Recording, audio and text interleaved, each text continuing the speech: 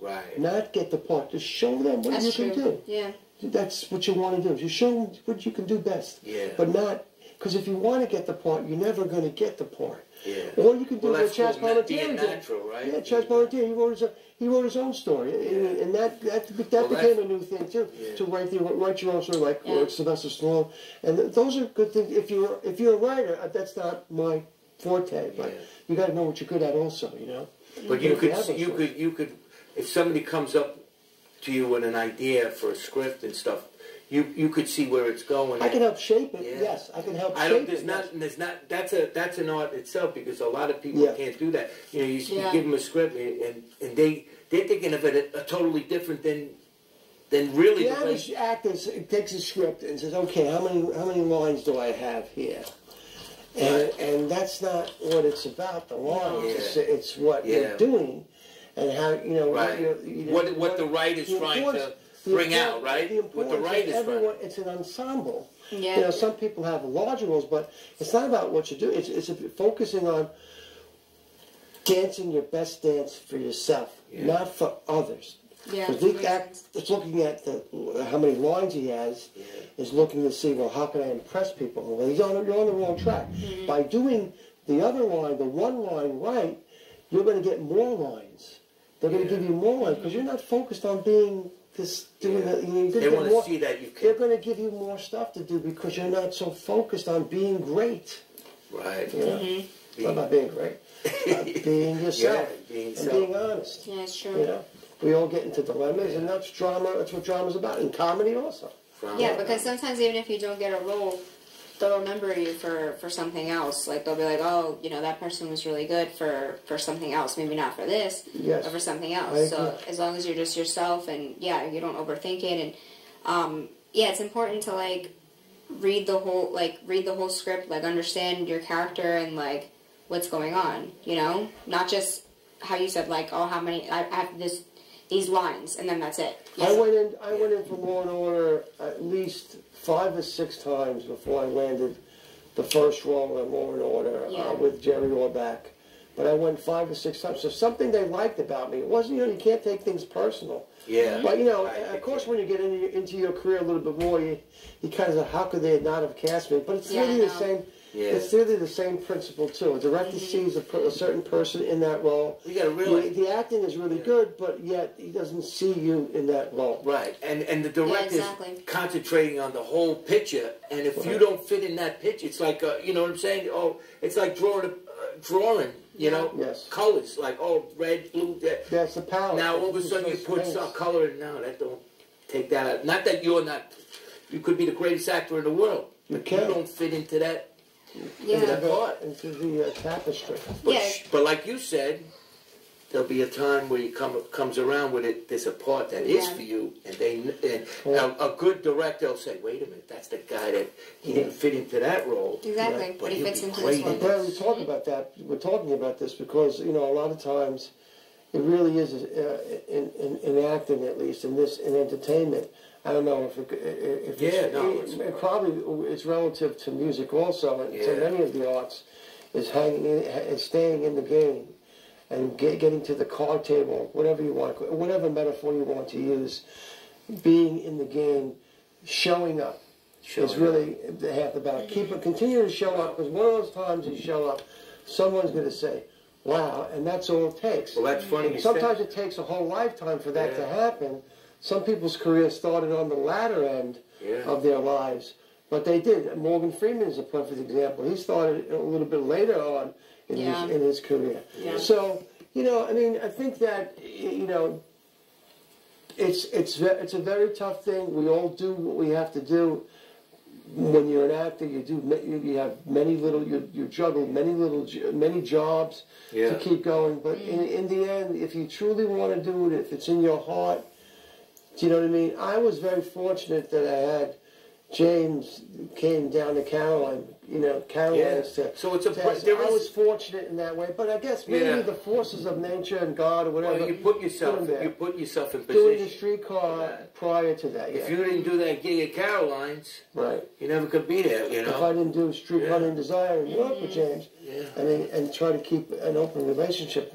So. It's like we did an audition in the city, right? We were opening up. We were to back up, push in the bush, push, remember that? No, but listen to this. So the guys out there, the agent, the manager, booking the gig, it was a huge gig. And he goes, so they didn't show up. So I said, my brother Drew goes, what are you going to do, Fred? I said, I'm going to go up to him and tell him to book us. Forget about push in the bush. We could do the same thing. But no, so anyway, I went up to him and I says, listen, they had a lot of people, and I says, if I could get this dance floor packed up for 20 minutes and keep them on the floor, would you hire us? 100%. I said, okay. Well, turn the lights, bang. I had the dance floor packed, for, because I bottom fed them with the slow, the fast, blah, blah, blah, and he goes, wow, that's great. When could you come to Hawaii? I said, should I come to Hawaii? Wow. We were in Hawaii for 2 months. I was swimming. That's being in the game. Yeah. That's going to the game. Yeah, it's going to the game. But I'm just saying, like what you're saying, just being there and showing up like you were in Caroline's. We were. I can tell you that having humility is so important. It's true. Having humility is so important in acting in anything. If your agent calls you up and says, I have a one line for you in a new TV series, in a pilot. Oh, no, I'm not going to be doing the one line. No way, I'm on Sopranos. Man, I was Eugene on Sopranos. I hung myself. I did all this stuff. I had a whole episode about me. No. I went in for that role, for the one line. It turned out that Amber Tamberlin was called The Unusuals, and Jeremy Renner from Hurt Locker. Remember Hurt Locker? The lead actor in Hurt Locker? He was in the series. So I got to meet him and to work with some great people. It didn't make it, but because I had the humility to go in for the one line, they kept me around. They started expanding my role. But I did 2 or 3 episodes. They played in Europe. It didn't make it, but that's what I'm talking about also. Having humility not to turn down things, because you never know what happens. A lot of people on Sopranos, like Dre DiMatteo, she had one line. David liked it. David liked it, so let's keep her around. Also, Dan Grimaldi, who was playing a role that he was going to die.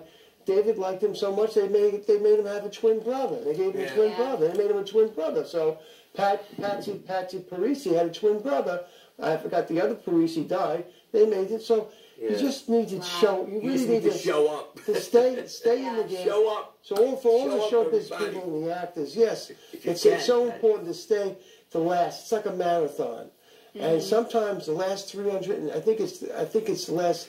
How many more yards in the marathon? That's 320 Everybody miles. says we need our big break. 365 yards. We need our big break, but yet they're whole. Sometimes on the 365th yard, you get what you want. Exactly. There you go. Exactly. And then nobody's making fun of you anymore. Oh, what are you doing? What are you doing now? You're an actor. You're waiting tables. Miranda you're an actor. You're working at a paint store. I wouldn't say abused, but I've heard a lot of that. People say things like that. What do they say? Well, it is abuse in a way. They do. Yeah, a lot of people just don't believe that you're gonna get anywhere or do anything, and then they're like, oh, you're doing this or you're doing that, like. Oh, okay. Well, maybe you should think about something else. Meanwhile, she graduated. Yeah, I do have high honors in college with psychiatry. She's a psychiatrist. She could pick up brain and I do psychology and counseling. There's a lot of people like that. A lot of those people, their dreams never really materialized, and they get off or whatever on people who are trying to realize their dreams. There's nothing. A dream is like that Sting song, Fragile. Yeah, I love that. You sent me that. Do you know I came up with a lick on a piano through that? So fragile. It's like a glass menagerie. I came up with an idea for, well, not an idea. I said, wow, this is, but it made me go into another fear of feeling, Right. you know, not that the same idea, you know. But that's what a dream is, and people don't. But the people, a lot of people, there's nothing. I mean, one man's. I think Gandhi said this: one man's labor is no more important than another man's labor. That's very true. It's very true in many things.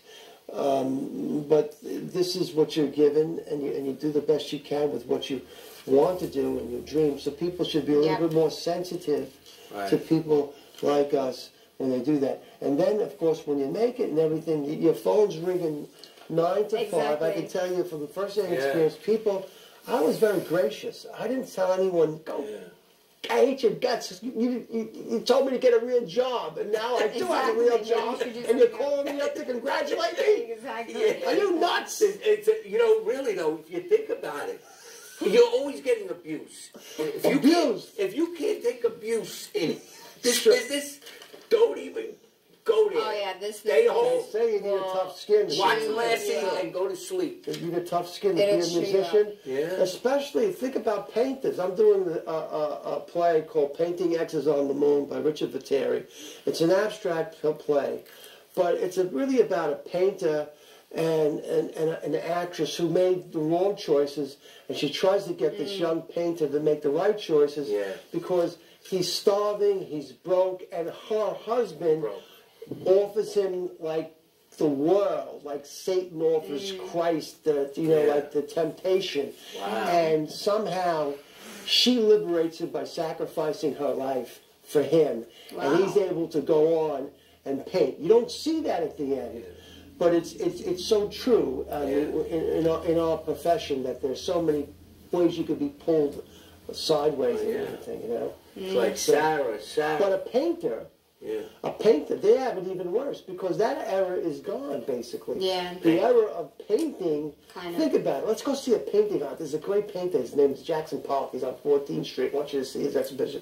No one talks about that. They talk about Big Edge from the reality TV show. Big Edge. I mean, no offense, Big Edge. I did the first show with her. She passed away like 5 years ago. God bless her. Yeah, I met her once on a show, on a thing that I was doing. Yeah, she seemed nice, but she has a lot. She had a lot of energy. Well, I'm just trying to make an analogy between painting and but people see actors in a different light. Yeah, they do. And musicians too. You got a good band, you know, and now with everything with the internet, with live streaming, where it's a lot, you can produce a lot more on your own. Yeah, it's not the same. Yeah. I was in the era with, the second time around with live. Chuck Berry come up with it, he'd be pulling his cord, and all of a sudden he'd just start playing something you played in grammar school. And he'd start doing this. And the audience would go crazy, go nuts. That's all he did was that one dance. Great feeling to play with Chuck Berry. It was Chuck Berry. I said, put that. And he had the bass off. He said, Frank, follow the bass player. The bass player was on Ludes. He's telling me, now listen to this. I'm up on the stage, right? Fred has the best stories. I'm up on the stage, and he goes, follow the bass player. I said, all right, I'll follow him. First, not even halfway through the song, I'm looking at him. I says, that's it. I had enough. The guy is looking up at the sky. He's playing like he's in slow motion at a time. I said, this is never going to work. I said, that's it. Me and Chuck just grounded him out. I was just jamming drums and him. That's it. And he was playing the guitar. Cool. That was it. The bass player, done. He was gone anyway, so but we ended up playing for an hour and a half. That's cool, on stage. That's cool. And his agent, his manager comes up, he says, that's the longest he's ever been on stage. Because usually he goes with his suitcase. Listen to this. He comes in with his suitcase and he goes, you're the drummer? He's all right. I said, where's the promoter? Oh, he's out somewhere. He says, bring him in. Didn't come in. Then he finally comes in. He goes, where's my money? He goes, what do you mean?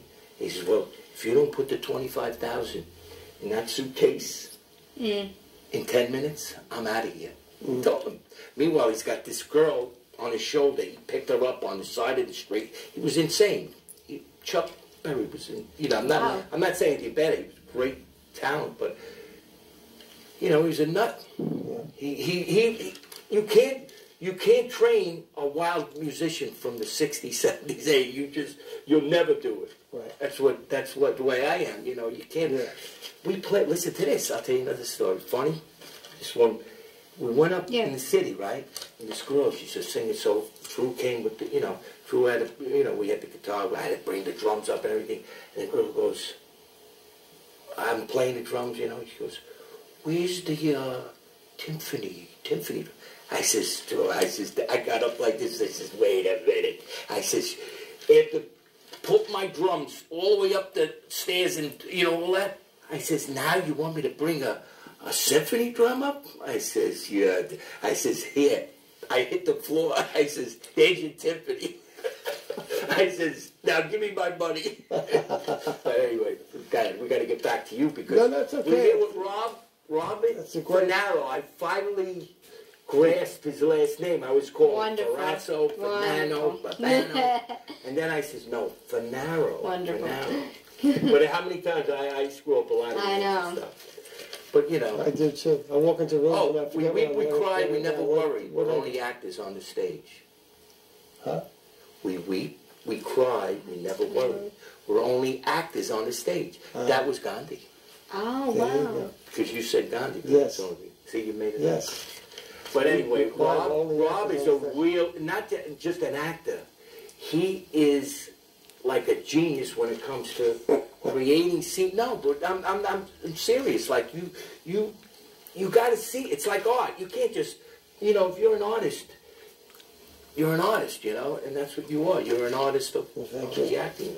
Well, we got to start doing. So I'm just saying, what you did already as acting was great. I mean, you made it, but you went further by being, you know. Thank you. Yeah. Yeah, well, we'll continue to be continued. Yeah.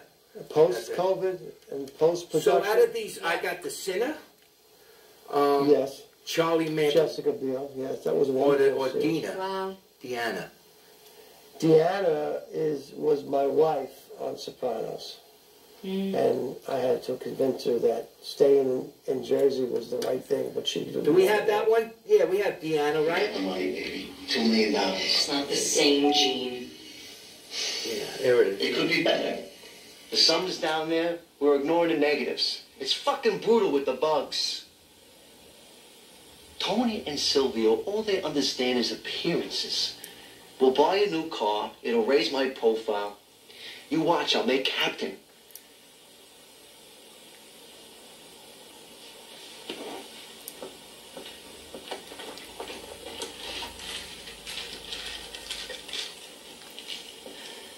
I found this under our son's bed.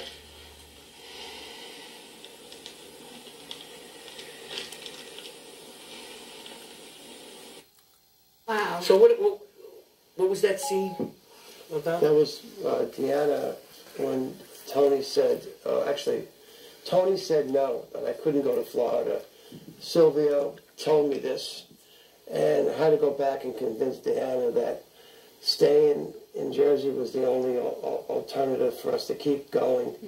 And she didn't want to hear it. And the walls are closing in on me slowly. And of course, my son was on drugs, looked as heroin, and she found those syringes. And we had a really bad relationship. At the end of that scene, I asked him where he's going, and which really was ahead of its time, because that was before like the whole epidemic with the OxyContin and the heroin became. Like that's David Chase was ahead of his time when it came to that. I know, because it was a personal thing happened to me in my life with someone very close to me, and so that was one of the scenes that that led to my demise. Wow. There was a whole bunch of scenes. Another scene was that I was going to become an informant because Ray Curto He was no longer being able to. How did you get that? You had that stress, like almost crying look to you. When you? I was just. How'd you get into that mood? Well, it just it's just just to try to prepare for it. So you see that they gave me eye drops. Oh, you did? No, don't tell me that. No, it's like I won't kill you. They gave me eye drops. There are some tricks. Yeah, they do. They do that. Yeah. They do that. Yeah, But that was real acting, guys. That was awesome. true acting. Man. Wow. Awesome. That was sad, you know. Yeah. That's the thing. You put the eye drops. He's like, nah, Fred, they And gave there me eye goes drops. my career. The eye drops. It wasn't the acting. It was the eye drops. Yes. Oh, man. Right? That's funny. Well, you know, that happens a lot in acting. Sometimes you just can't get the feeling, and what the director wants just to have a certain feeling there, and it's just a second, so it works. But, you know, people can tell. People watch it can tell. Yeah. But but you got to put yourself. What I learned about it, and what other actors told me was that you got to put yourself into that story and think about it. You use yourself. It's always going to be you, but it's the actions that you take. It's not the emotion. It's the actions, because everything comes to action. What you want, what you need, what your intention is, and then everything springs forth from that. But there is an element of identifying with the person that gives you probably that emotion, that feeling. Some actors never took acting lessons, but they got that feeling. They had that instinctual thing that they are able to use themselves. But most times, it's you doing those things and making those choices. And when you make those choices, it's you, definitely you, but it also becomes the character. Yeah. Right. But you wouldn't necessarily do that. I wouldn't hang myself. Yeah. But, you know, Eugene does. Right. Eugene does because Tony won't let him out. Wow. Yeah, and you did look stressed. You did look tremendously. You looked in that mode of wow. They wanted that stress. They wanted the walls to close it on them. You know. So that was tough. It was a great episode, which won an Emmy Award for an episodic Emmy Award for. That was great to be a part of that also. Wow. I did like that. When I watched it a couple of times. That's pretty cool. And I felt that about it. You know, I was like I felt. You know, when you could, that's the thing too, when you watch a movie, like, there's a lot of movies, like, right, you know, you watch them for a little bit, and you're like, you know what I mean? They're not pouring themselves to that point where you could believe it. That's what, I guess is that what I'm saying? Mm-hmm. You know? Yeah, I mean, you gotta believe the part you play. You know? Your experience marries the role. I mean, it's hard not to. It's like when a painter paints, he tells you to hold something. It may not be the object, the real object you're holding, but he wants to see. Like Michelangelo said that he would go and he would pay the corner or whatever where they kept the bodies, and they would open up the bodies, and he would put his hands in the body and to feel the organs. So when he painted, he would know what was inside. Wow. The inside of how the body would be formed. So in acting, your experience eventually, like in the beginning when you're acting, you do roles that you don't really truly understand, but then your experience makes you understand that role, and then they become the role and the experience come together, and then you lock and load, baby. Yeah. Yeah. Lock and load, yeah. You gotta let it. You gotta go, right? Once you know. Once you're feeling yeah. I mean, it's just it comes down to doing something that's true, that's meaningful and interesting. Because all good acting is true, and all good drama is true, and all good comedy is true. It's meaningful. It's interesting. You recognize yourself. Marlon Brando. He once said that on the waterfront. I could have been a contender speech. That speech itself, everyone, he said, another actor could have done it and could have been not maybe as great as him, but people would identify with that scene and remember it. How many people say to you, "I could have been somebody. I could have been. It was you, Charlie. I could have been." Right. Everyone feels that someone, in one way or another, in their lives, made a decision that really screwed them up, and they probably did. You know, they didn't get a second chance. And Eugene doesn't get a second chance to do his life over. So people identified with Eugene because how many people want to get out of their situations, but they can't. They're locked in. Their bosses can't let them out, or their circumstances and their situations in life. They have children. They can't get out. Yeah. You know what I mean? So it's a very emotional thing. Yeah. Very emotional. Yeah. So we're getting to the end, Rob. Okay. So Rob. Funaro, everybody. Miranda Panda, my co-host. Hey, Miranda Panda. Want to thank Rob. I'll tell you, everybody out there, who do you like, TV land? I love. I love you, Fred Coscia. Yeah. You're a great person. Love you guys. Great heart. I love you. God bless everyone. Stay safe. Wear your mask and take it off when you're vaccinated. Vaccinated. Yes. All right. Okay, guys. Love you out there. Love you. See you next time.